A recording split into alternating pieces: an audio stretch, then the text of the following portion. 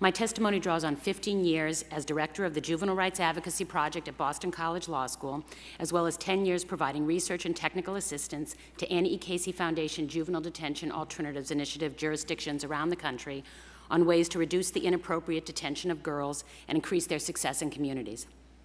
Over the last 2 decades, girls remain a numerical minority in the juvenile justice system, but their proportion has steadily increased. Girls are 30% of juvenile arrests, 18% of detentions, and 13% of commitments.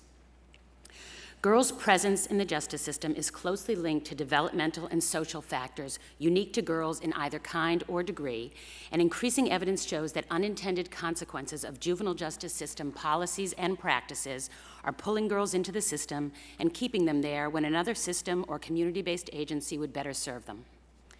The impact of family chaos and trauma for girls in the juvenile justice system cannot be overstated. While boys and girls in the justice system likely come from distressed families, girls are more likely to have families characterized by chaos such as violence, incarceration of a parent, and residential instability. Research shows that girls are being criminalized for living in these chaotic households by being arrested for family-based assaults in situations that would have triggered family services intervention in a prior decade, and by being detained for violating curfew and orders to follow rules of the house in status offense cases.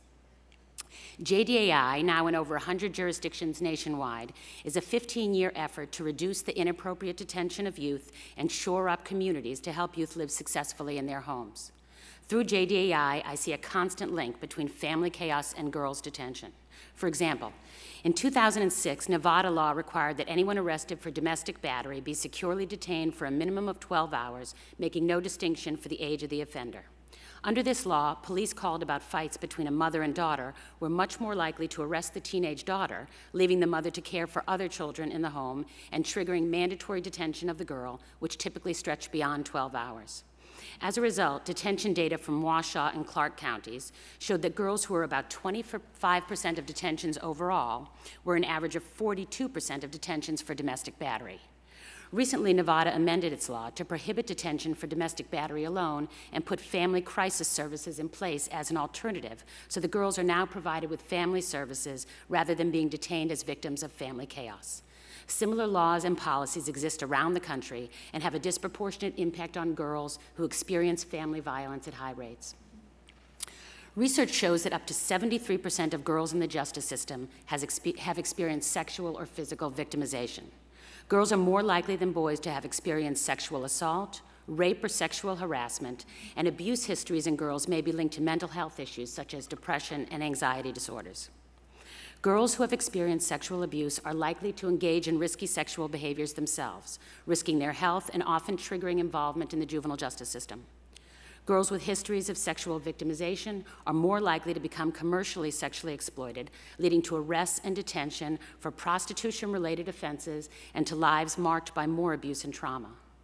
Victimization and trauma lead girls to run away from home, which is a frequent cause of their arrest. Girls' profound histories of victimization become pathways into the juvenile justice system in these numerous ways, but using detention and incarceration punishes and re-victimizes these girls and fails to provide states and localities with incentive to properly address girls' victimization in the public health, child and family services, and victim services systems. As a January 2010 report by the U.S. Department of Justice made clear, sexual victimization is occurring at alarmingly high levels in juvenile facilities across the country. Because girls offending is often tied to chaotic families, victimization, and mental health needs, girls in the juvenile justice system are typically involved with multiple systems. Girls I represent have contact with the child welfare system as a status offender or abused child, the juvenile justice system, the education system, often as a special education student, the public health system, and the mental health system. In these cases, wraparound services are critical, and states should be encouraged to find ways to work across traditional agency boundaries.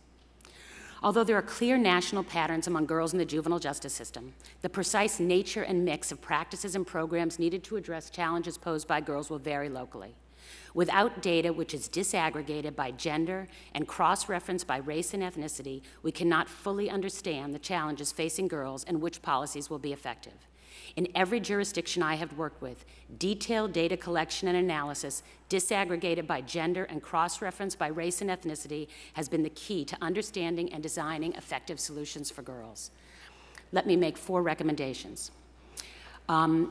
To better understand and respond to the challenges posed by girls in the juvenile justice system, I recommend requiring jurisdictions to collect and analyze juvenile justice system data disaggregated by gender and cross-referenced by race and ethnicity, eliminating the valid court order exception to the deinstitutionalization of status offender mandate to prevent criminalization, as well as provide incentives for jurisdictions to develop appropriate programming and services. Encouraging the use of community-based wraparound services coordinated across agencies for girls with high social service and mental health needs rather than using detention, and additional research on girls and the system practices affecting them, particularly on the prevalence and needs of pregnant and parenting girls in the juvenile justice system, and alternatives to juvenile justice involvement for commercially sexually exploited girls. Thank you.